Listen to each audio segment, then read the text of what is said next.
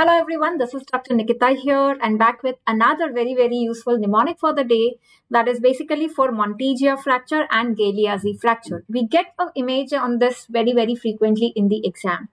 So the easy trick to remember whether Monteggia is radius or ulnar fracture, Galeazzi is radius or ulnar fracture is remember the mnemonic murg or murga. So murg basically helps us to remember M is U and R is G. That is Monteggia, M is U, Monteggia is ulnar fracture and radius is Galeazzi fracture. So remember murg or murga. Monteggia is ulnar, radius is Galeazzi. Now look at the images and tell me which is Monteggia and which is Galeazzi. So let us have a look at the images here. How do we identify which is radius, which is ulnar? The wider bone, that is the radius. The slender bone is the ulnar. So this is radius. Here we see the fracture is of radius. So this becomes radius is Galeazzi. So this is Galeazzi. Why Galeazzi?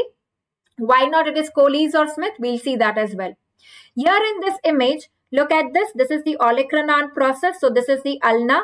The ulna is discontinued. That means there is ulnar fracture. So this is Monteggia, right? This is Monteggia. Now the other points to be remembered in Galeazzi and Monteggia, what joint is dislocated? Is it distal radioulnar joint or proximal radioulnar joint? So remember Galeazzi, it has double Z. It ends in Z. And alphabetically, when we say ABCD, Z comes at the end, that is distally. So Z wala is distal radioulnar joint dislocation, like we see here. With the radius fracture, this distal radioulnar joint that is dislocated. So this is Galeazzi fracture.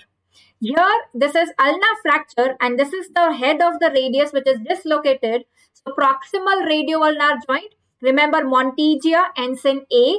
A is the first, that is proximal alphabet. So Monteggia ends in A, so it is proximal radioulnar joint. So remember Galeazzi is distal and Monteggia, A is proximal radioulnar joint. So based on this, here's a quick assessment question for you. Let me know the answers in the comments. So Monteggia fracture is fracture of which bone? With dislocation of which joint, whether it is radius ulnar or it is proximal or distal radioulnar joint.